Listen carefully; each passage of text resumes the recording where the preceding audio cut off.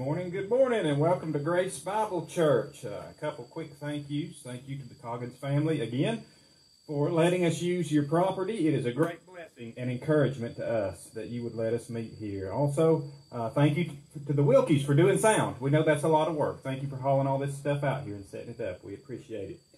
If any of you ladies have not yet joined the Romans Bible study that started this past Thursday, you can do that. I saw Sandra with some books, didn't I? Was I imagining that? I think I did. Yes, she's got some books here. So if you're interested in that, talk to Sandra. She's sitting right here in the front. It's Thursday evenings at 7 o'clock, and you will be sorry if you do not join. There's some good teaching there and good fellowship. How many people did y'all have last week? 13 ladies joined. And it's an online thing, so you're not going to wilt and fall over dead from taking part. Also, the young ladies have a prayer group that meets on Tuesday evenings at 7 o'clock, 7:30. Ask Ivy if you want to be a part of that. If you're a young lady, 12, 13, 14, 15, 16, talk to Ivy. Join them. One more thing. If you're interested in baptism or membership, you can either tell me personally, or you can go to our website at gracebible.online and get on the Contact Us tab there. And so contact us is not really contact us, it's contact me. So if you just send an email there that says who you are and that you're interested, I'll get a hold of you. We can talk about that. Our call to worship is from, well, it just depends on which way the wind blew the page. It's blowing it the right way now. Psalm 96. Psalm 96. Oh, sing to the Lord a new song. Sing to the Lord, all the earth.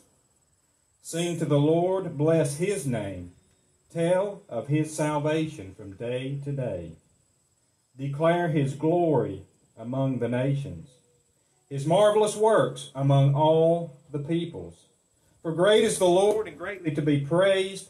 He is to be feared above all gods. For all the gods of the peoples are worthless idols, but the Lord made the heavens. Splendor and majesty are before him. Strength and beauty are in his sanctuary. Ascribe to the Lord, O families of the peoples. Ascribe to the Lord glory and strength. Ascribe to the Lord the glory due his name. Bring an offering and come into his courts.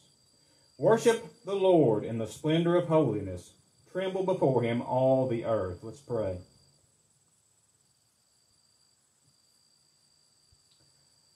Our Father, we thank you that you are worthy of all praise, honor, and glory. We pray, Lord, that you would enable our hearts to tremble before you. The greatness of your majesty, the greatness of your love, the greatness of your power, the greatness of your compassion, all of those attributes that make you so wonderful and so beautiful and so greatly to be praised.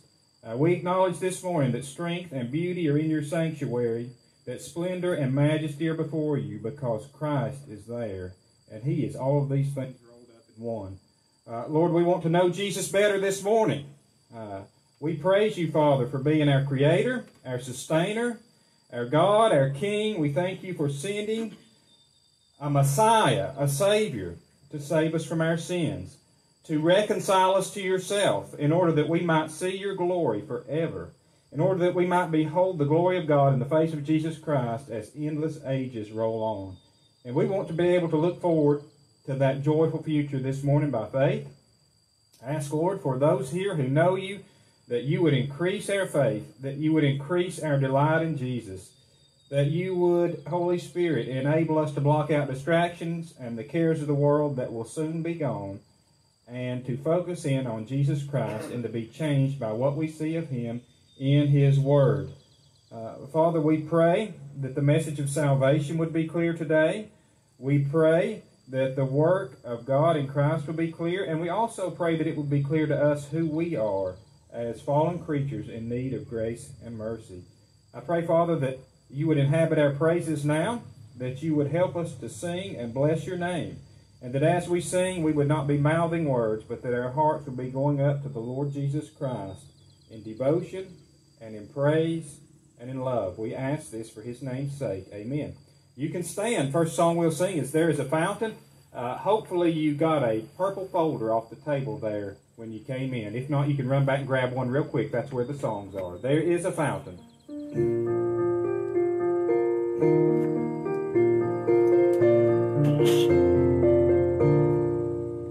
There is a fountain filled with blood drawn from Emmanuel's veins, and sinners plunged beneath that flood lose all their guilty stains, lose all their guilty stains, lose all their guilty stains, and sinners plunged beneath that flood lose all their guilty stains.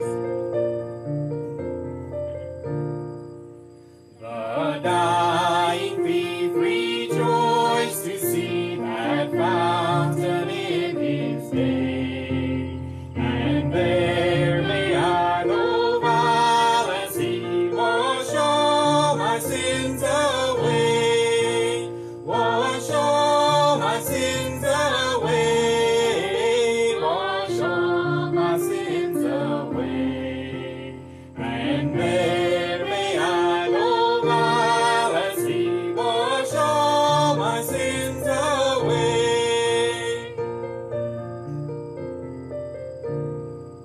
Dear dying Lamb, thy precious blood shall never lose its power, till all the ransomed church of God be saved to sin no more, be saved to sin no more, be saved to sin no more, till all the ransomed church of God be saved to sin no more.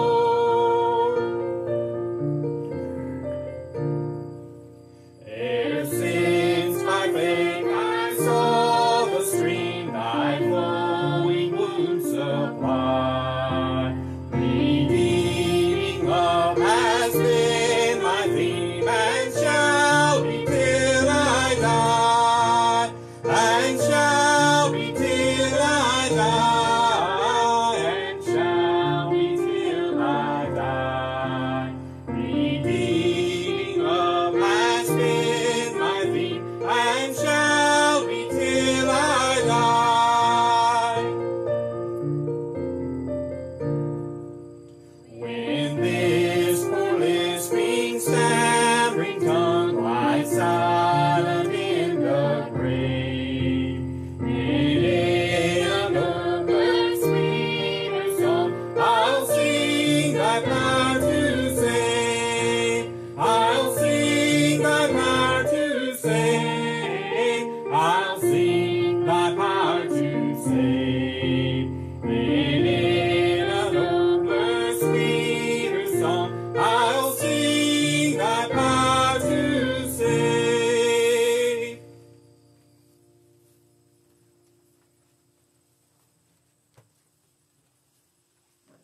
Our scripture verses today we're going to read is Romans 1, and it's verse 18 through 20. And what this is talking about is the wrath of God. And the thing about the wrath of God, it was really manifest when he put his son on the cross. And the thing about man, and these verses talk about here, is that man doesn't have a problem knowing or understanding that there is a God. Every person knows that there is a God. But the problem is that man wants to live his way, wants to live in the open rebellion. And you've got so many false religions throughout all the world. I mean, you've got Buddhism, Hinduism, you've got all these churches that are just focused on social gathering. You've got all sorts of variations of every kind of religion. And the thing about religion is it's not a relationship. And religion is man trying to reach up to God. And the thing about You know, it's not man finding God. It's not man finding God. It is man finding Satan. And the way it was for me, I mean, I wanted to be God of my life. I wanted to be the ruler of my life. I wanted to be. It's as though I'd given myself a PhD and I was going to honor myself throughout the rest of my life. You know, and I think most people are like that and struggle with that. But, you know, it's all about a relationship with a real living God who loves us. And I'll start in verse 18 here. For the wrath of God is revealed from heaven against all ungodliness and unrighteousness of men, who by their unrighteousness suppress the truth. For what can be known about God is plain to them, because God has shown it to them. For his invisible attributes, namely his eternal power and divine nature, have been clearly perceived ever since the creation of the world and the things that have been made, so they are without excuse. And let's pray together. And God, we just thank you, Lord, that you allowed us all to meet here again today, and we just ask, God, that you just help us to focus on your word here and what's going to be taught here, and just bless Brent and his efforts to bring us the truth of your word. And God, it's the truth of your word that we want to seek, and we just want to realize our sins, and we just want to realize the false beliefs that we've had all our lives. And forgive us for denying you. Forgive us for trying to live out of our own selfishness and live in our own ways. And the misconceptions we've had about you and your wrath and the things about you that are just so plainly taught in your word. God, just make your word plain to us today. And we thank you, God, for just being so kind to us and so rich in your blessings. And God, just help us this day to bring honor to you. We thank you. Amen. Okay, let's stand one more time, and you should have a song there entitled, I Want to Know You. I Want to Know You.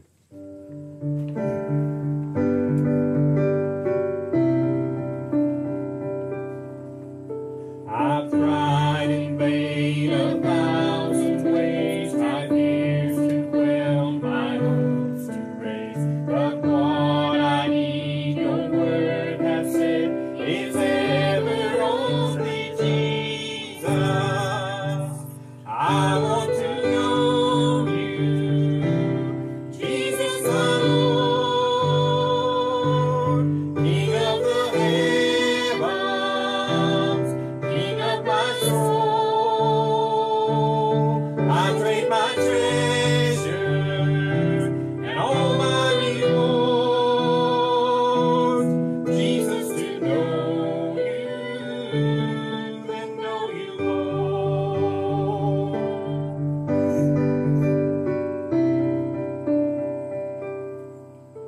You died, you live, you reign, you plead. There's love in all your words and deeds. This weary heart finds all it needs in ever only Jesus. I want to know you, Jesus my Lord, King of the heavens, King of my soul.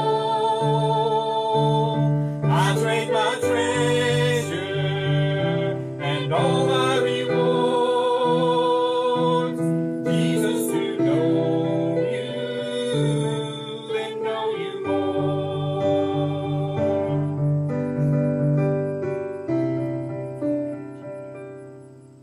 Though some should curse me for your name, I have no fear, I have no shame. You stand with me for all my days, my ever only Jesus.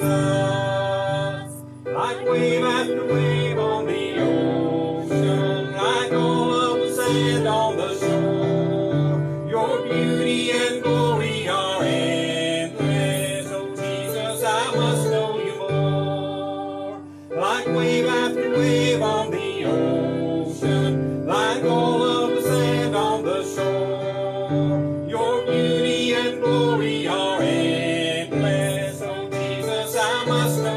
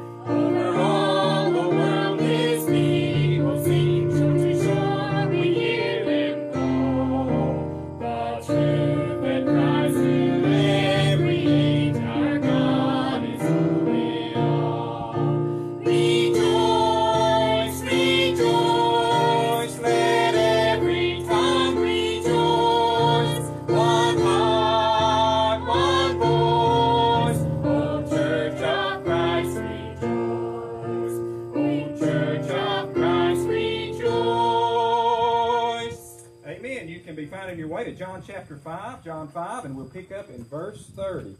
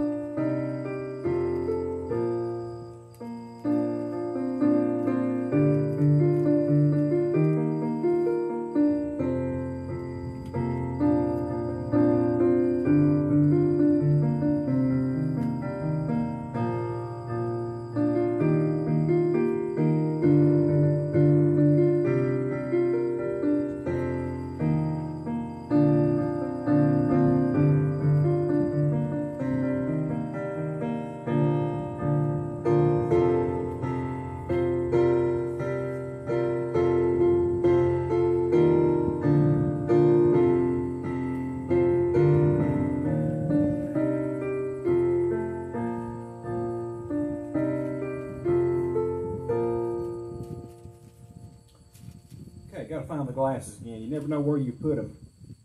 If you're like my grandma, they're always hanging around your neck. Or like she was. Go through the house looking for glasses. They're hanging around your neck, Grandma. All right, I'm getting like that real fast, and I'm sure you are too. Let's go to the Lord in prayer, and then we'll read John 5:30 to 47. And Father, we're thankful for the Holy Scriptures.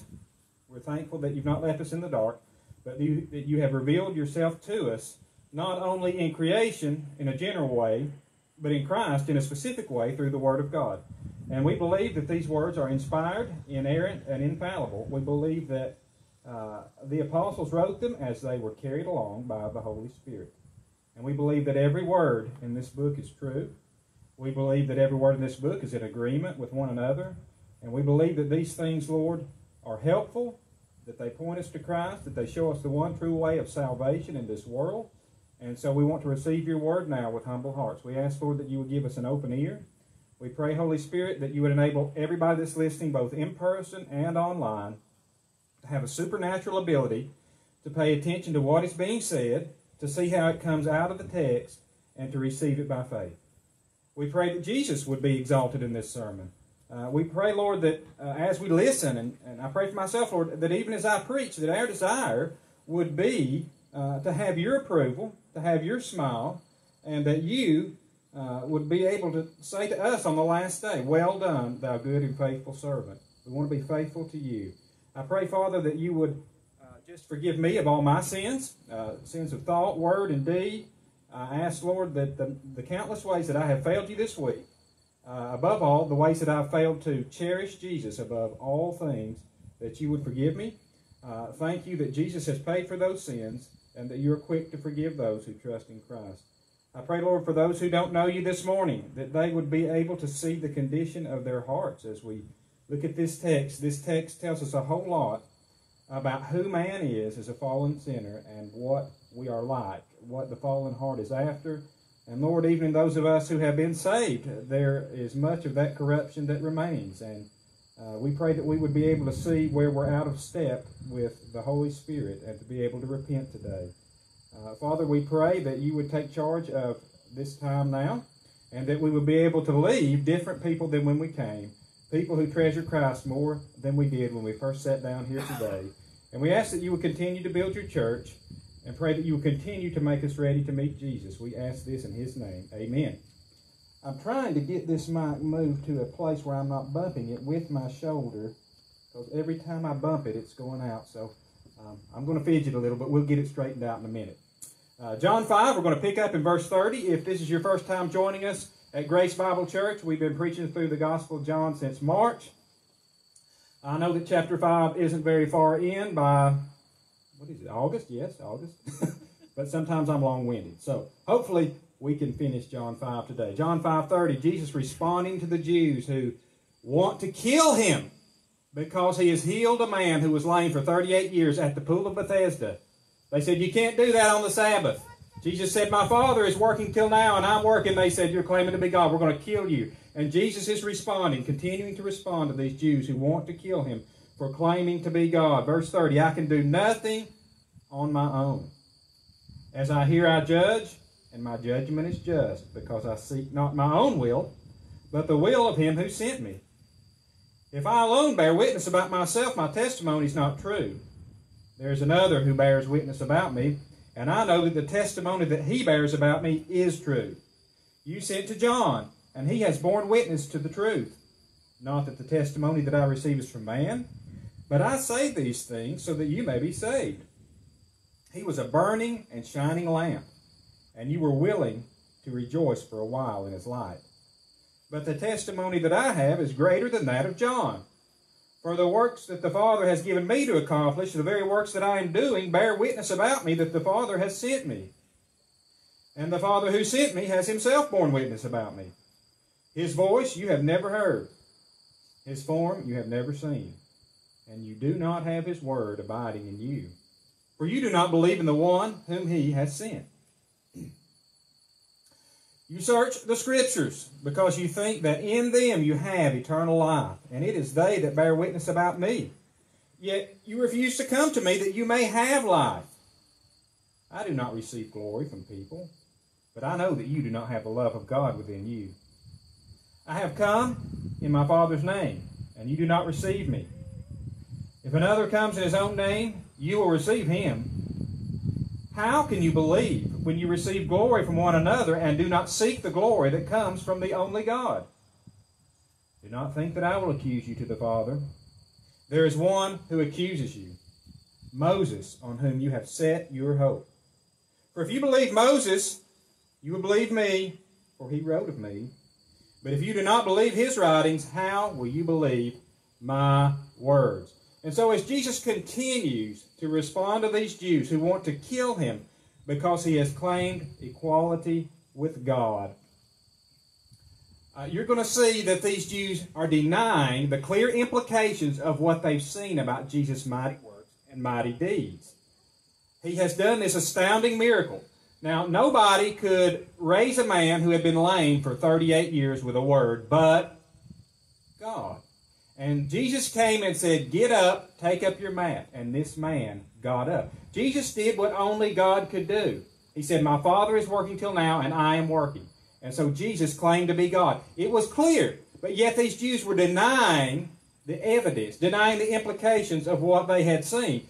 And so when people choose to deny reality in order to avoid a truth that makes them uncomfortable, psychologists have a term for describing this kind of behavior. It's called denialism. Denialism. And denialism is a defense mechanism that's meant to protect a person from mentally disturbing facts and ideas. Most people engage in denialism because they're protecting some overvalued idea that is critical to their identity. And so in John 5, that overvalued idea that was critical to the identity of the Pharisees was this: we're good people. We can get to heaven on our own merits. Jesus is saying, you better come to me so you can have life. And they're like, we just saw you do that miracle. We can't deny it, but we deny that you're God. Okay, so denialism is denying obvious facts. And as Jesus continues to respond to the denialism of the Jews here in John 5, his response gives us some deep insight into how the heart and mind of fallen men and women operates. These verses answer an important question for us. Why do people refuse to believe in Jesus? These verses give us that answer. Now, I'm not talking about people who have gotten bad information about Jesus or haven't heard the true gospel or don't have the facts. I'm talking about people who have heard the true gospel, have seen the facts about Jesus. Why do those people refuse to believe? These verses make that clear. And the first thing they teach us is that the reason that people don't believe in Jesus is not because they lack evidence. It is not for a lack of evidence. So Jesus repeatedly appeals to the evidence that he is the Son of God in these verses. He gives 5 witnesses to his deity. The first witness is the Father. Look at verse 31 and 32. He says, "If I alone bear witness about myself, my testimony is not true.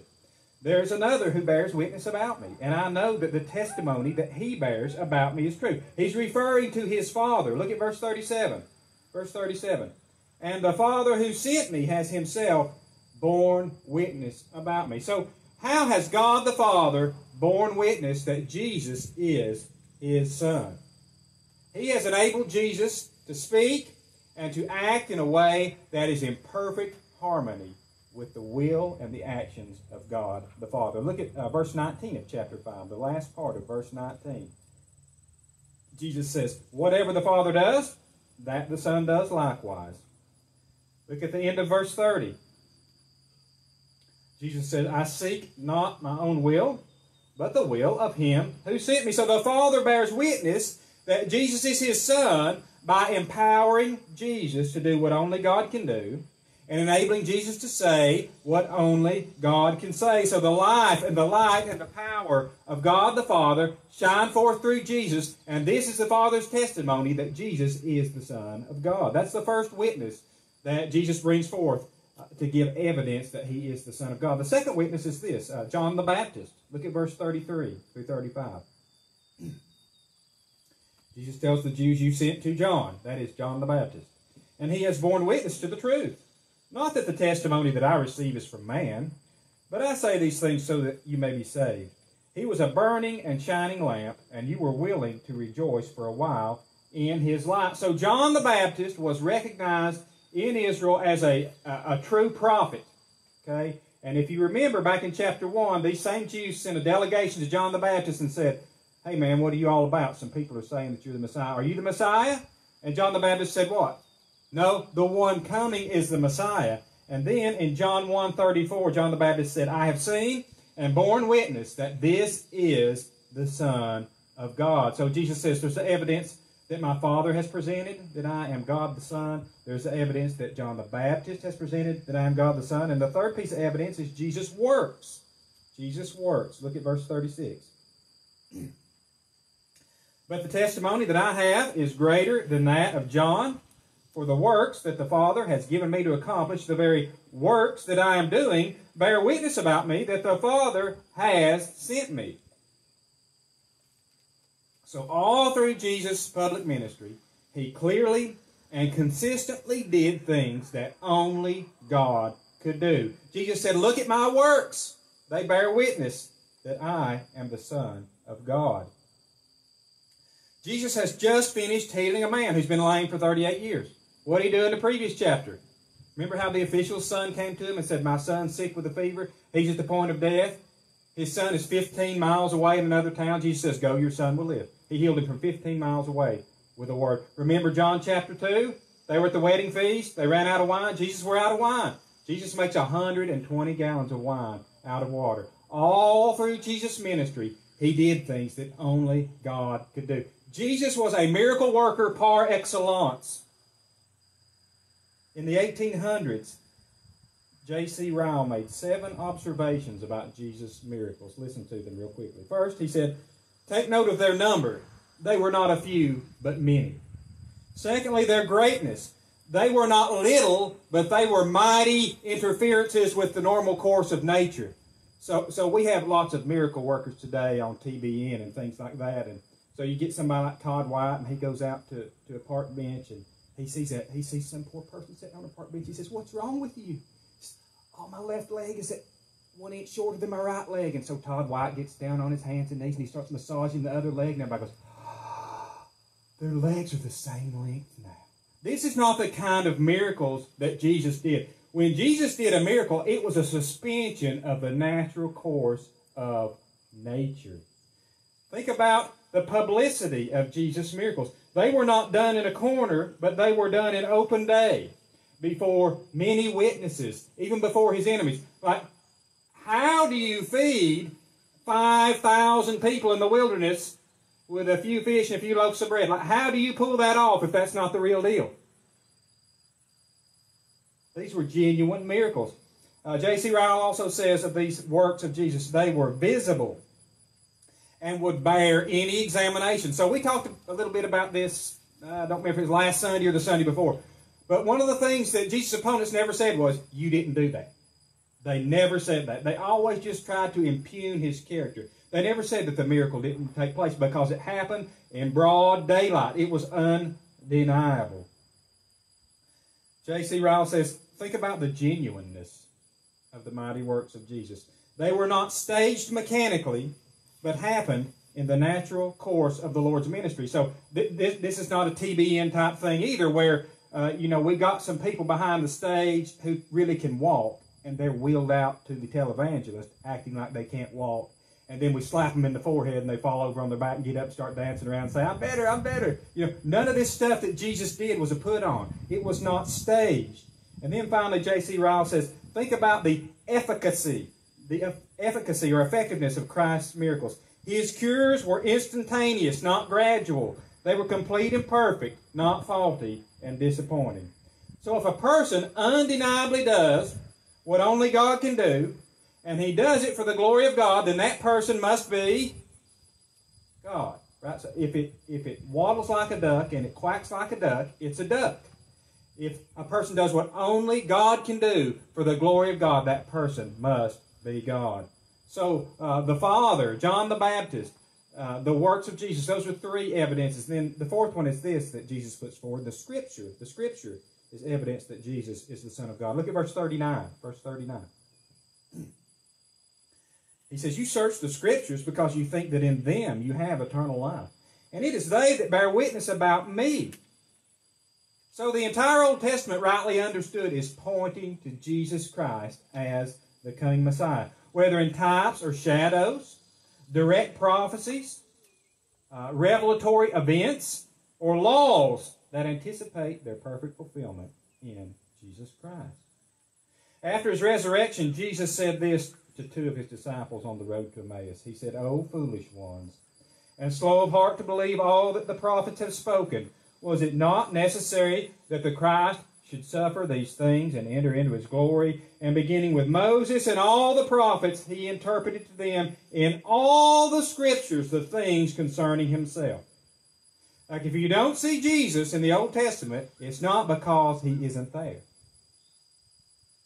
So how, for instance, do you rig something like Isaiah 53? You take Isaiah 53, which perfectly describes in minute detail the crucifixion of Jesus, 700 years before Jesus existed on the earth. Then Jesus comes and dies, and he perfectly fulfills Isaiah 53. How do you set that up? I'm not talking about a broad statement of what's going to happen on the cross. I'm talking about minute details. Like he was buried in a rich man's tomb. I'm talking about little things. You can't make that up. So the Scriptures bear witness to Christ. And then finally, Jesus says, think about Moses as evidence that I am the Son of God. Look at verse 46. He says, for if you believed Moses, you would have believed me, for he wrote of me. Well, how did Moses write of Jesus? Because when I read the first 5 books of the Old Testament, I don't see Jesus' name in there anywhere, do you? You remember a few months ago when we were talking about the instance where the Israelites were bitten by serpents in the wilderness? And Moses made a bronze snake and put it on a pole and lifted it up and said, do you want to be healed from your snake bite? Look at this bronze snake on the pole. He's talking about how Jesus is going to come later on and be lifted up on the cross. And if you've been bitten by the curse of sin, you can look at him and be saved. That's how Moses wrote of Jesus. It's important to remember that the main hurdle that people face with regard to faith in Christ is not a lack of evidence. There's plenty of judicial proof that Jesus was the Son of God. The main problem that mankind faces is that we are sinners who suppress the truth. We suppress the truth. That's what the scripture that Lee read made very manifest, very evident, that sinners suppress the truth in unrighteousness. Listen again to Romans 1. Paul says, by their unrighteousness men suppress the truth. For what can be known about God is plain to them, because God has shown it to them. For his invisible attributes, namely his eternal power and divine nature, have been clearly perceived ever since the creation of the world and the things that have been made, so they are without excuse. So Paul says that creation is undeniable evidence that there is a powerful and a holy Creator somewhere. You want to know if God exists? There you go. Look, you see? If you can't see God, that's not God's problem. That's mine. That's your problem. That's a suppression of the truth. And what does Paul say is mankind's response to the evidence? That there is a powerful and holy God somewhere. He says their response is to worship the creation instead of the Creator. Their response is to make idols and bow down to them. Paul goes on, for although they knew God, they did not honor him as God or give thanks to him, but they became futile in their thinking, and their foolish hearts were darkened. Claiming to be wise, they became fools. That's the PhD thing that Lee was talking about earlier. We've all got a PhD, don't we?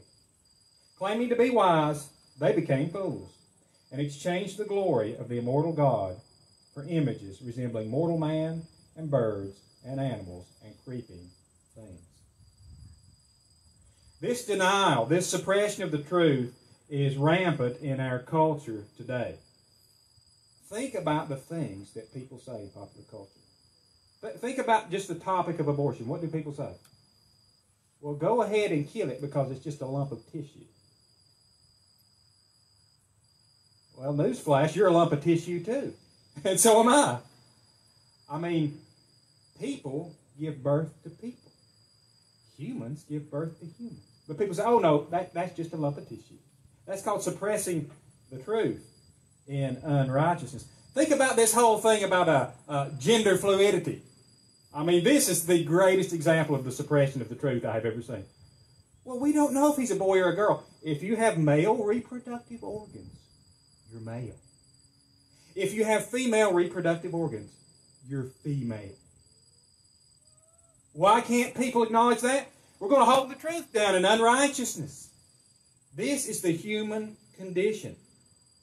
And people hate God.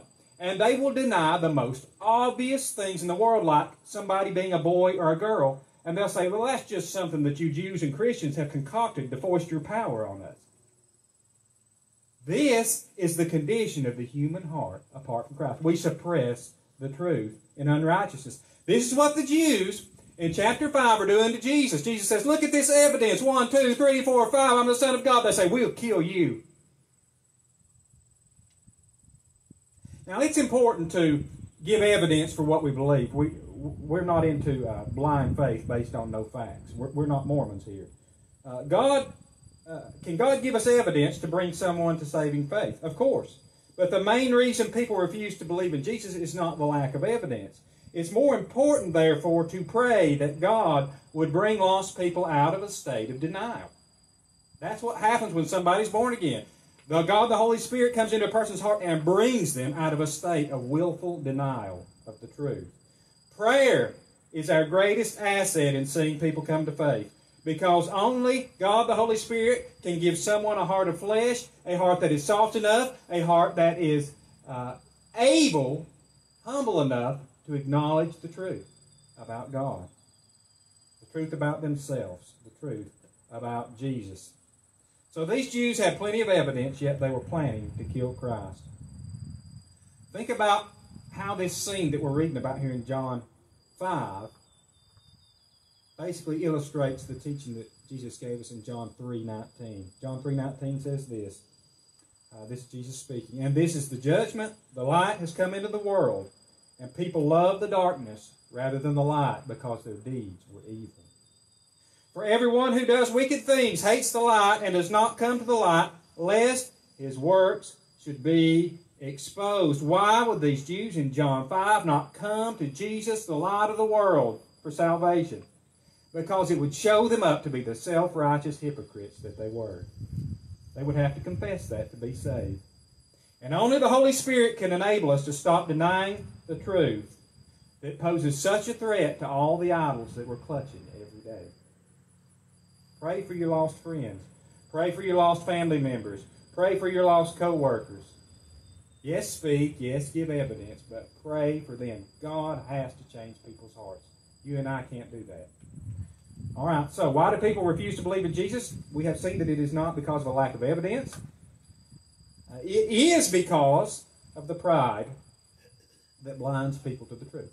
We don't have an evidence problem. We have a pride problem. So what we're basically talking about now is a biblical anthropology, a biblical understanding of the real problem that people have. And the Bible is teaching us here that we are blinded by pride as fallen sinners. Human beings are proud and self-righteous by nature. We are born that way. And these Jews in John 5 are premier examples of how pride causes a person to believe what they want to believe. Okay? Pride makes you believe what you want to believe because pride makes you want to be right. Pride is incompatible with the gospel. Who wants to believe that they are a fallen sinner under the wrath of God and that nothing about them can ever give them a right standing with God? Nobody naturally wants to believe that about themselves. But pride causes a person to interpret the evidence in a way that is not right. It blinds us to the special revelation that God has given us about His Son. Look at verse 39 and 40. Jesus says, you search the Scriptures because you think that in them you have eternal life. And it is they that bear witness about me. Yet you refuse to come to me that you may have life. So who was a more diligent student of the Old Testament Scriptures than these Jews who wanted to kill Jesus? Well, the answer would be nobody. They had the book memorized. They knew it by heart. You search the Scriptures because you think that in them you have eternal life. So in their pride, the Jews saw scriptural knowledge as a means of spiritual self-exaltation. It had become a way to build up a righteousness of their own. They read the Scriptures through the lenses of pride, and it blinded them to the truth that the whole Old Testament is pointing to our need for a Messiah to save us from our sins.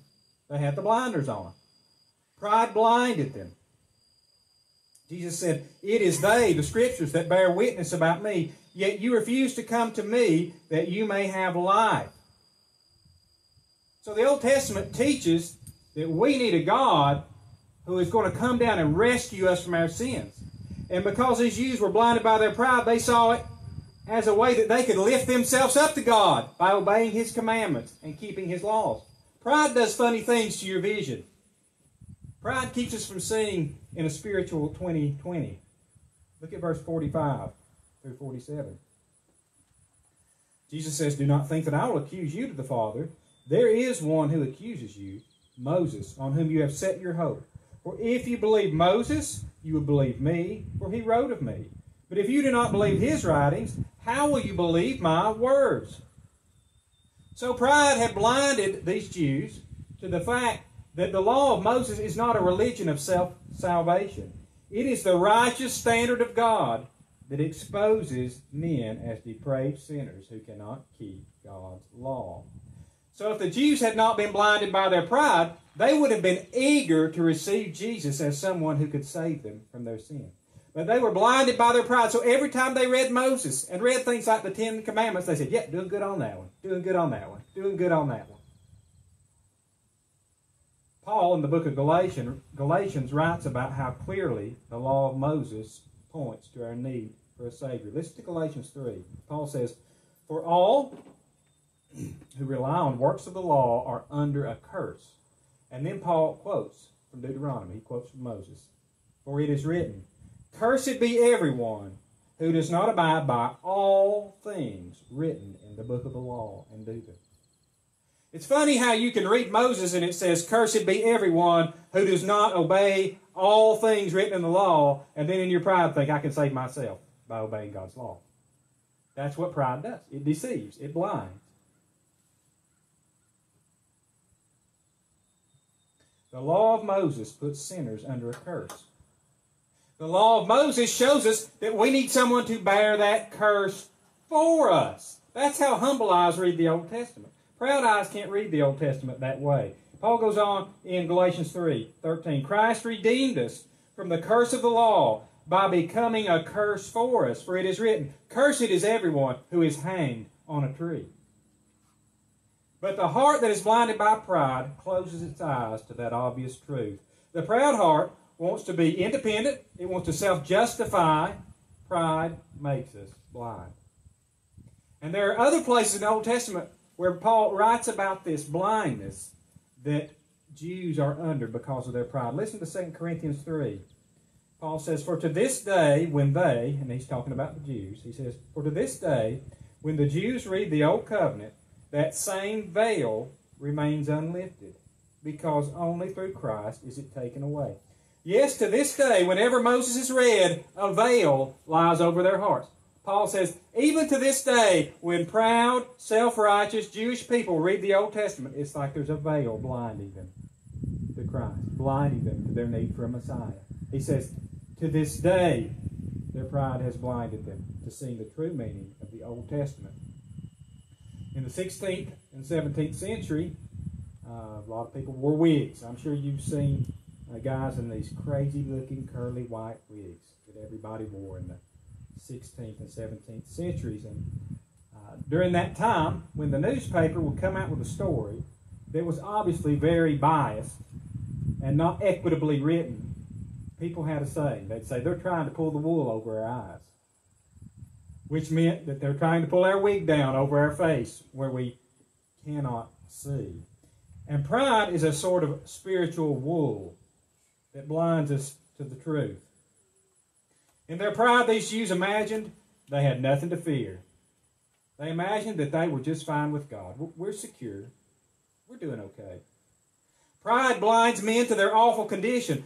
Pride blinds us to the fact that we're standing on the edge of a pit and about to fall in. Pride blinds us to the fact that we can't do anything in a way that would please a God who is infinitely holy. Pride blinds us to the fact that we're under God's wrath and we need someone to save us from the wrath to come. So the question I have this morning for you is this: has your proud heart deceived you into thinking that you will be just fine without Jesus? That's 95% of Americans. I'll be just fine without your Jesus. Thank you very much. Has pride blinded you and put you in the same condition as these Jews in John 5? Has pride convinced you that when you look around at all these other people in culture, that you're living a life that is better than they are? At least I'm not doing this, or at least I'm not doing that or the other, and so I'll be all right. I'm fine with God. Doing fine, thank you very much. Don't need Jesus. Is that you this morning? You see, pride doesn't want to humble itself and say, I have to be saved by grace and grace alone. I can't save myself. I have to receive salvation as a gift. Only people who come to Christ as bankrupt sinners with nothing in their hands to offer can be saved. And I'm just telling you, the proud human heart does not like the terms of the gospel, though they are gracious terms and loving terms and kind terms. So why do people refuse to believe in Jesus? It's not a lack of evidence. It's the fact that we're blinded by pride. And finally, it's the fact that our pride causes us to want glory for ourselves all the time. Jesus talks about this desire of the proud heart to glorify self in verse 41 and 42. You see, pride is something that's so insidious and so permeates all of our being that it causes us to have this little secret agenda in everything that we're doing, okay? And it just saturates our whole life. And what is that agenda? I hope people think well of me. People are going to approve of me when I do this. People are going to like me when I do that. They're going to pat me on the back when I say this. They're going to approve of me when I post that.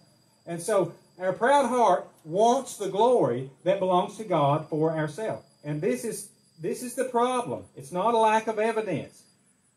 Look at verse 41 and 42, which shows us that pride loves self rather than God. Pride loves self instead of God. Jesus says, I do not receive glory from people, but I know that you do not have the love of God in you. Jesus says, I don't receive glory from people because I love my Father. And you receive glory from people because you love yourself. So he's contrasting his rejection of pats on the back from people with their desire for pats on the back from people. And he says that's evidence that you don't love God, that you love yourself. Look at verse 42. You do not have the love of God within you. They want to be praised and honored and affirmed by people. So let me just be straight up with you. If you want people to like you, you'll go straight to hell. I don't care who you are. I don't care where you live. If you're interested in people liking you, you will burn in hell forever. End of discussion. Because you cannot please and honor God, and you cannot accept the humbling terms of the gospel if you always want people to think well of you. You will live to please them instead of living to please Christ. Jesus is the polar opposite of these Pharisees who want the praise of man. And so he seeks his Father's approval instead of man's approval. Look again at verse 33 and 34. He says, you sent to John, that is John the Baptist, and he has borne witness to the truth. Not that the testimony that I receive is from man, but I say these things so that you may be saved. In other words, Jesus says, look, John the Baptist told you that I was the Son of God. He told you that I was the Messiah. And by the way, I don't care what John the Baptist thinks about me. I'm just saying this so that you can be saved.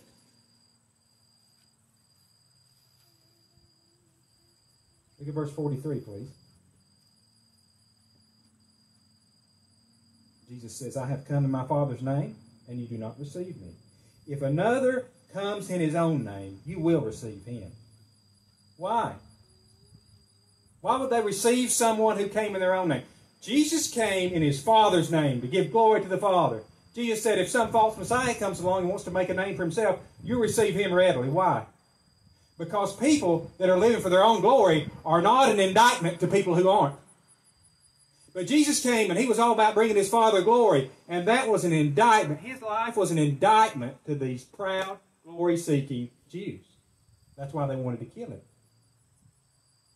He exposed their satanic rebellion, which is this, the hidden agenda of getting the praise that belongs to God alone. But what does the Bible teach us? Was Satan's sin for which he was cast down. I'm going to get on God's throne, and I'm going to get the praise that belongs to God. And the seed of that is in the heart of every man, woman, boy, and girl. So at Grace Bible Church, we want to be a church that is about the glory of God, which means that we are in a steep uphill battle to get anywhere, okay? Because our whole culture and everybody living in it wants glory for themselves. At Grace Bible Church, we want to be about the glory of God. We want to seek the approval of God in all that we do. We do not want to prostitute the gospel by turning it into a tool that people can use to get glory for themselves. We don't want to present Jesus as the means to health and wealth. Oh, I'll take Jesus if he can make me healthy and wealthy, and then people can see how much money I have and how healthy I am and come over and swim in my pool. We don't want to give out that kind of Jesus. We don't want to make Jesus the mascot for the latest social justice issue so that we can get all this praise for being super virtuous people. We don't want to present Jesus as someone who's here to help us get rid of our bad habits because, you know, that bad habit really makes me look bad in the eyes of others. You know, I would really like to quit drinking so much because it makes me look so bad. Jesus is not interested with how you look. And until you're interested in him for his own sake, he's not interested with helping you do anything. We don't want to present Jesus as someone who gives you the power to speak your preferred reality into existence with certain faith declarations. Oh, you want something to happen in your life? Just believe in Jesus and speak it into existence. All that stuff just feeds into the glory-hungry heart of every sinner. We don't want to be a church like that. We don't want to present a Jesus who has come to save us from a lack of purpose. Because we're too chicken to tell people that Jesus has come to save them from hell. Because if we tell people that Jesus has come to save them from a lack of purpose, that doesn't smart on their proud, glory-seeking heart like telling them that Jesus has come to save sinners. We don't want to present Jesus as someone who helps us to be saved. We want to present Jesus as someone who does all the saving. We want to preach about the total depravity of man. We want to preach about the holiness of God. We want to tell of the worth and the glory and the surpassing excellence of Jesus. We want to be a church that makes it clear that salvation is by grace alone and that Jesus does all of it from start to finish so that he alone can get the glory. We want to declare salvation for the glory of God alone. He's the one that saves. Even if that is a message that is despised by the entire culture. Yes, we know we're going straight uphill. We know that we're not telling anybody what they want to hear. We're going to tell people the truth. And God is going to bring his people to himself. Friends, we need to remember that saving faith is totally incompatible with the applause of man. Look at verse 44. This is a very, very important verse. If you only pay attention to one verse in this passage, pay attention to this one. Verse 44. How can you believe when you receive glory from one another and do not seek the glory that comes from the only God? If you are determined to be a good old boy, if you're determined to be the in crowd, if you're determined to be liked, you cannot believe in Jesus. How can you believe when you receive glory from one another? The answer is you can't. It's not possible. If we're motivated by the approval of men, how can we ever seek the approval of God? Jesus was despised and rejected by men. Now, how can you follow a Messiah who was despised and rejected by the world and have people approve of you? It just can't happen.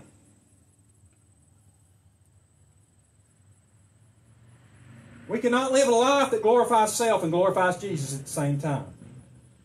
Our lives are either going to cause people to praise Jesus or praise us. They're either going to get glory for Jesus or glory for us. They're either going to draw attention to Christ or attention to us. I don't have a Facebook account, but if I went to your Facebook page today, who would it be about? Is it about you? Or is it about Christ? If you talk to me about your business or your career today, who is it about?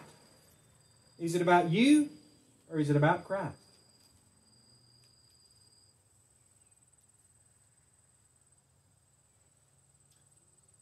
See, there's just no middle ground in this thing. Listen to James 4:4. James says, you adulterers, don't you realize that friendship with the world makes you an enemy of God? You can't have it both ways. You can't please God and seek His approval and please people and seek their approval at the same time. And this is why the Jews hate Jesus so much. If we're determined to be honored and smiled on by our fellow men, we will remain alienated from God. How can you believe when you seek glory from one another? So these Jews in John 5 are like a bunch of high school cheerleaders in a squad. You look so good in your little outfit. You look good in your outfit, too. Your tassels are so long. Oh, you got nice tassels, too. You're really keeping the law of God. Buddy, you're keeping the law of God, too. And this is how we are, because the pride of the human heart wants glory for self. The pride of the human heart wants somebody to come up and pat you on the back and say, you're awesome. You got it all together. Let me warn you about something. If you get absorbed in the self-esteem culture of reality TV and selfies and likes and followers, you will not be able to believe in Jesus. So one of the great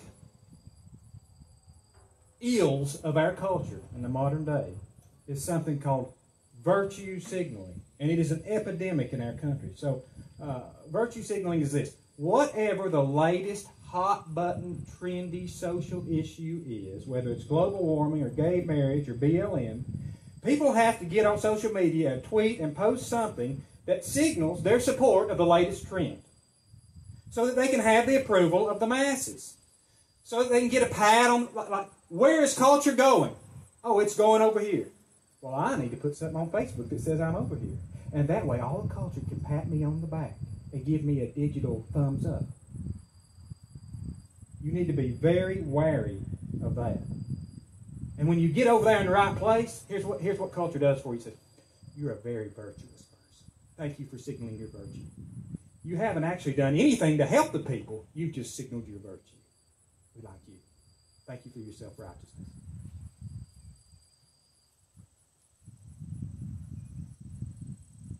Here's the deal. The herd, H-E-R-D, herd. The herd is never going in the right direction. The herd never wants to glorify Christ. The herd never wants to hear the truth. If you want to follow the herd and you want to have the approval of the herd, you cannot believe in Jesus. You will die in your sins. How many things, ask yourself this question, how many things do I say or do on a daily basis that would I not even do at all if I couldn't post it, tweet it, YouTube it, or TikTok it? Next thing you set out to do, like, if nobody's ever going to know that I do or say this thing, will I still do it? And a lot of you, especially if you're under the age of 40, will be amazed at how little of those things that you will go ahead and do when you find out that nobody's going to find out about the fact that you did. So just beware of the glory craving that social media stokes up in all of our hearts. You know, my dad and I were down there on campus at Western Carolina University Monday, and we were filling up a water barrel beside Cullowhee Creek there. You know, Cullowhee Creek's, it's about as wide as from me to the corner of the tent right there. Not a massive body of water, but we were drawing some water out of the creek, and so here comes this carload of college guys, right? And they get out and they got all their shirts off, and they're all ripped, you know, muscular, been pumping some iron.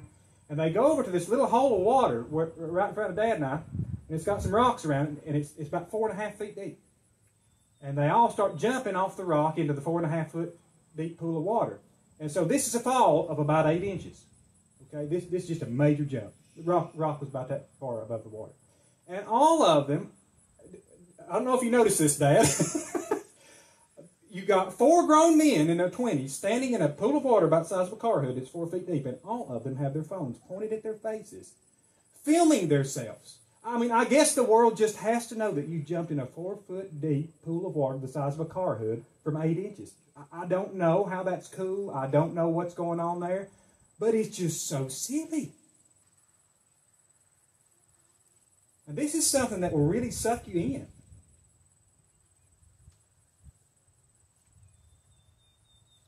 Would you like to know if you're saved this morning?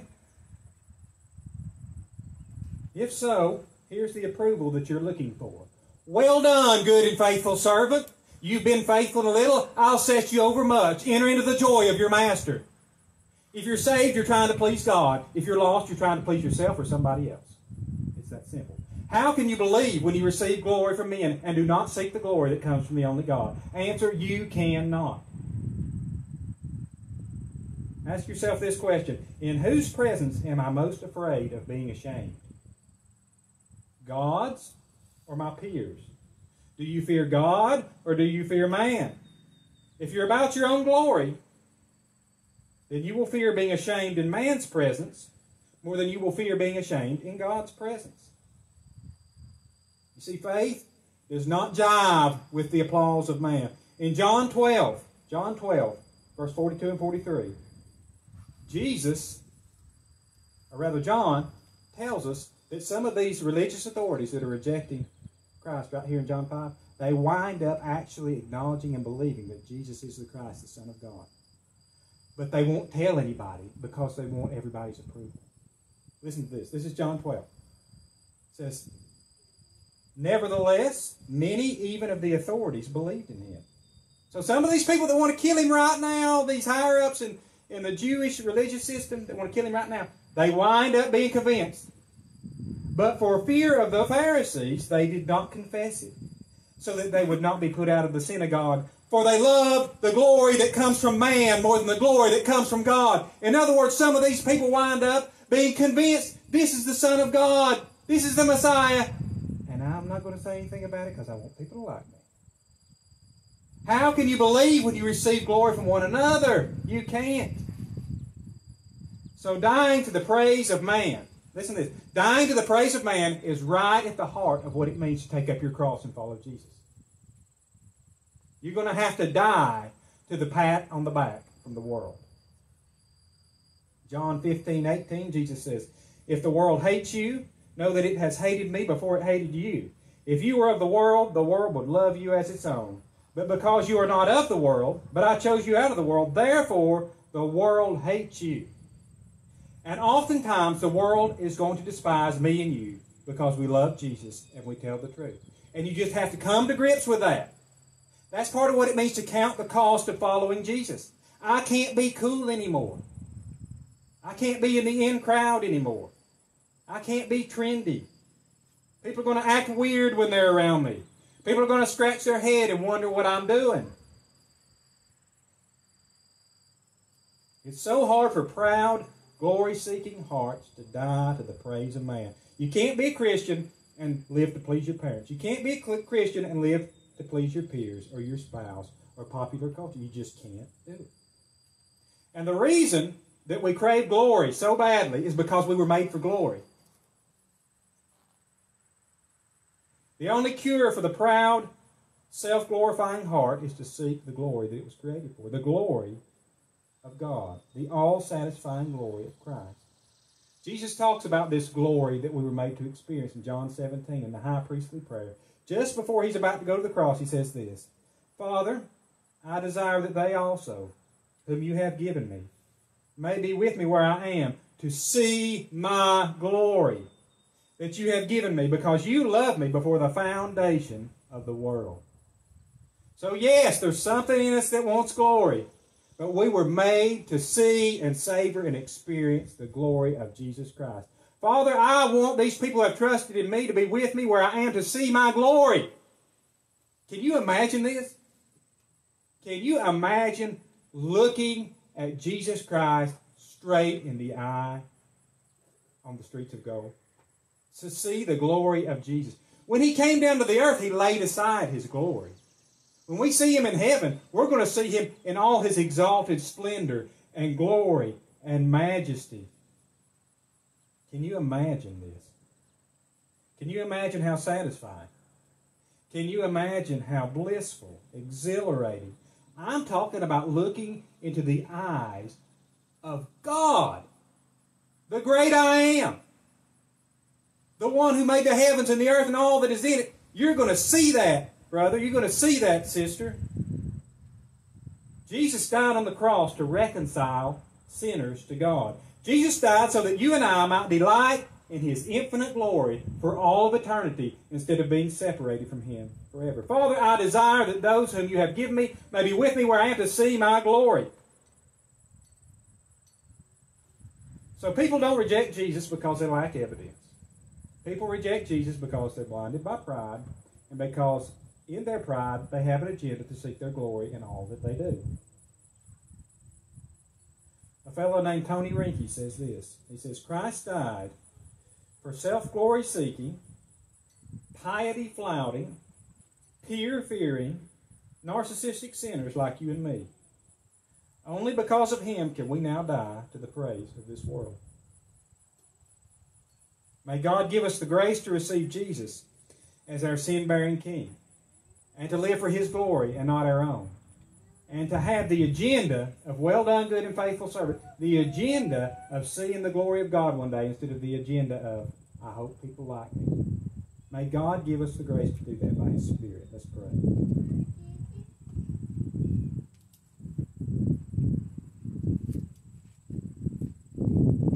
Father, we thank you for the light that the Scriptures shine on the nature of man. We thank you for the light that the Scriptures shine on the kinds of sins that Jesus died to pay for at the cross of Calvary. Forgive us, Father, for being rebels at heart. We came into the world under the curse of sin, and Adam's blood flowed through our veins. And, Lord, there is still much in your children that seeks self and seeks the praise of man and seeks our own glory. There's still much pride in all of our hearts, Lord, that needs to be eradicated. But we're thankful that because of what Christ has done, it will be totally eradicated one day for those who trust in Christ. We pray, Lord, for those who are listening online, for those who are listening here, that you would show us the true state of our hearts, that you would give us soft and humble hearts, that we would not be hard and callous and resistant to the truth, and turn away to someone who will tell us something that we want to hear, that makes us feel comfortable in our sin, but that we would receive this as the truth, and that, Lord, when it comes time to repent of these things this coming week, that you would enable us to do so, and that you would make the chief joy of our life the very thought and prospect of seeing the glory of God in the face of Jesus. Thank you that Christ today is exalted in majesty and in splendor and in power, that He is magnificent, that He is worthy beyond measure, and Lord, every craving that we now have, every lack that we now have, will be completely satisfied and made up for on that day when we see Him face to face. And we just want to say, hasten the day. Lord, if you so choose, we would love to see you come back today and put an end to all this foolishness and ignorance and suppression of the truth. We would love to see you come back this day and bring an end to human history and bring in the kingdom of God in its full consummation. Lord, forgive us of all of our sins and give us the grace to act on these things that we've heard. We ask this in Jesus' name. Amen. Okay, if you'll stand, we'll sing. We will sing I Want to Know You one more time.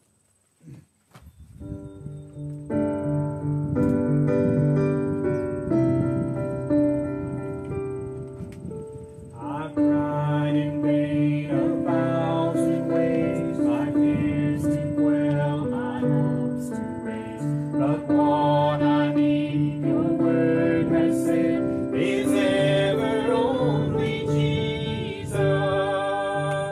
I want to know you.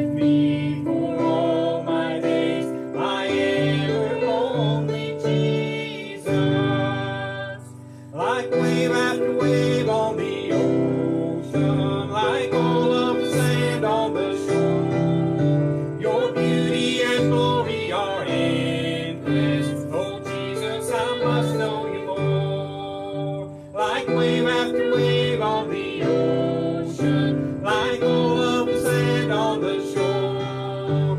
Your beauty and glory are endless. Oh Jesus, I must know you more. I want to know you, Jesus my Lord, King of the heavens, King of my soul. I trade my treasures and all my rewards,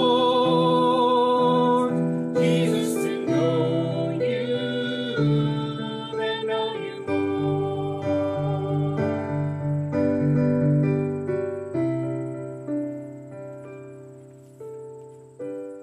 Revelation 1:5. To him who loves us and has freed us from our sins by his blood and made us a kingdom, priest to his God and Father, to him be glory and dominion forever and ever. Amen. You're at liberty to go.